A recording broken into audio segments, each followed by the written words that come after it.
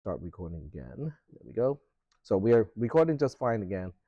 It's just that, all right. So the code that we are looking at today, let me see, where is that? It's this one. There we go. Okay. So the first subroutine that we are looking into is post inc, which is post increment. This is the same thing as what plus plus would do when you have your x plus plus or whatever variable plus plus. So the way it works is we have a local variable called return value. Return value is just a local variable to store what the function is supposed to return, which is basically what the argument or what the parameter is pointing to. So p-var itself is a pointer to an unsigned 8-bit integer, and whatever it points to is the return value before the increment. Then the next thing we do on line 8 is to add 1 to the unsigned 8-bit integer the p-var is pointing to, and then we proceed to return the value of p-var before we increment it. Now, obviously, there are other ways to do the same thing without using a local variable, but the whole point of this exercise is to talk about local variables. In this main, it has two local variables, namely, we have x and y as the local variables of main, and then x is initialized to 3, y is initialized to the post inc, the result of post inc of the address of x, and then we also return the 0 here, missing a semicolon. There we go. So do we have any questions about the C code first? Because the C code is the example, so until we have a thorough understanding of the C code, I really cannot talk about the assembly code because we would not have any idea of what the assembly code is supposed to do. So do we have any questions about the C code? Okay, maybe I will do it this way. We'll just run the C code in GDB and find out what is the value of y and see if that matches what you think the program should do. So before we do that, I want you guys to kind of take a quick look at the program as it is right now and tell me, well, don't tell me, but think to yourself, okay, or write out the answer of what you think x is going to end up with by the time we get to line 18 and what you think y is going to end up with by the time we get to line 18. Okay, so I'm just going to put a line of comment here. It is basically the same thing as y equals to x plus plus. So now the question is, do you remember what it means to be post-incrementing a variable in C++? So x is initialized to 3. We have a post increment on line 17, and then the value of the post increment of x plus plus is used to update local variable y. So the question is, what ends up as the value of x after line 17? What ends up as the value of y after line 17? So that's a question that you want to be able to answer first, because otherwise, the explanation of the assembly code is not going to make any sense. All right, so we'll go ahead and play with the C code first. Okay, so we, oh, there we go. GCC-G-O inc.c, GDB inc.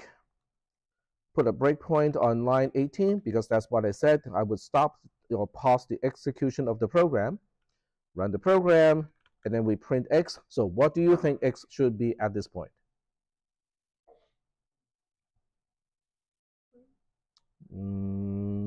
Well, x is actually incremented, right? Even though it's a pre or post doesn't matter because we are on a separate line now. So x should be 4 because the increment should have applied to x. So x is 4. What about y?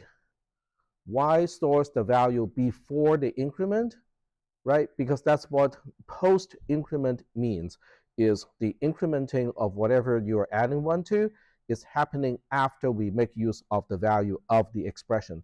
So as far as the expression x plus plus is concerned, it returns a value of 3, even though it has a side effect of incrementing x to 4. So when we look at y, it has a value of 3.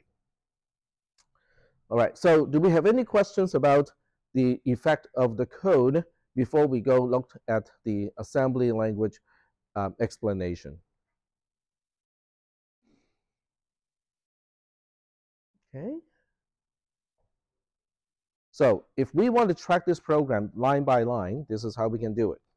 So we put a breakpoint on line 16, okay? We run the program from the beginning because I do want to make sure that everybody understands the C code first before we get to the assembly code, okay? Line 16 is pretty easy. X gets 3, okay?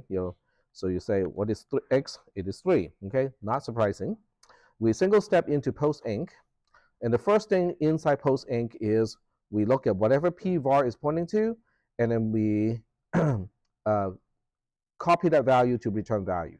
So the first thing we do is, okay, let's take a look at what p var is pointing to, or what is the value pointed to by p var. Now, since the argument to pass to p var is the address of x, so that means we're dereferencing the address of x, which means, oh, we're just getting back to the value of local variable x of main, which is a 3, okay? So we single step, and at this point we can say, what is the value of the return value local variable? It is 3, not surprisingly. So now we single step through line 8. Line 8 is saying, let's take a look at whatever p var is pointing to, whatever it's pointing to, and then we just add 1 to it. We already know what it is, okay? It is a 3.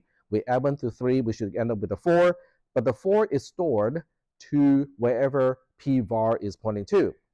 P var has the address of x, which means local variable x of main is going to be changed to 4. Are we doing okay so far with those concepts? Because those are the same concepts that you should have learned in CISP 360. Are we good so far? Okay. So now we single step through line 8, and then the first question is, are we really sure that x of main is incremented to 4 right now? We just incremented it. So how do we check that? How do we check that local variable x of main, which is not in post inc, is indeed has a value of 4? What tools do we use? Okay, I described 2 commands in GDB that can be very helpful at this point. So one starts with a B, the other one starts with an F. Backtrace is one, okay? It shows us how we got here, so it shows us how to get back to the caller. Frame is the other one. It allows us to change our perspective. Instead of looking at things from the frame 0, which is in post inc right now, we can change our perspective to any caller along the chain from main all the way to here, okay? So BT is backtrace. It shows us, we got to post inc because we call that from main on line 17. Okay. But more importantly, we can also see that main is using frame 1. So now we can use the frame command to say, okay, let's switch our perspective. So we are not changing anything. We are only changing what we look at on the stack. So now we are going to change to frame 1, which means we're now looking at things from the perspective of main. And then we look at the value of x. It is indeed changed to 4. So we have just verified that when we add 1 to whatever p var is pointing to in post inc, it ended up affecting local variable x directly in main. Is that okay? So this is a concept that is only based on C++ concepts in CISP 360.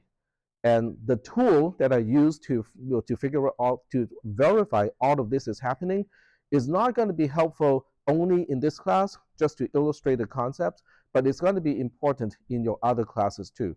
I would say particularly in CISP 430, okay, because when you have recursion and you know that something is not happening correctly, you want to find out at which point did I make a wrong turn?